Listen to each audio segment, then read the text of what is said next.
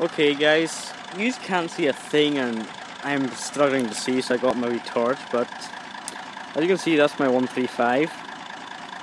I've just finished installing some LED lights.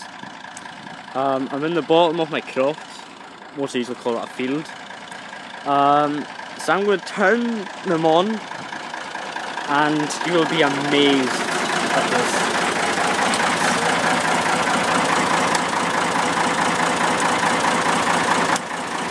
So, these ones I've turned on are just the ditch lights. They are 18-watt spotlights on each side, just so I know where the ditches are. So you see, it lights up this, all the way up to here, and I can see a lot further than you can, but they are bright. And now for the major lights.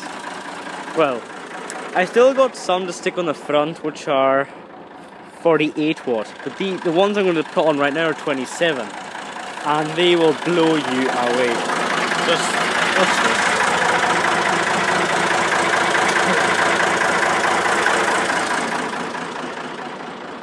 227 watt.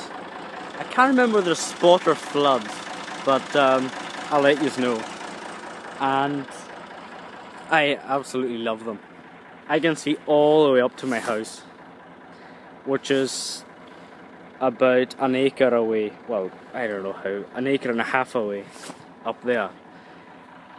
So that's the 135 with some lights.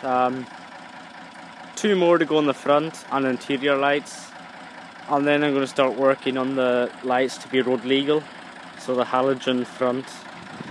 I hope the only halogen lights to stick on this tractor will be the front. I detest halogen now. I love LED. Oh, and I got I'll give another lighting show.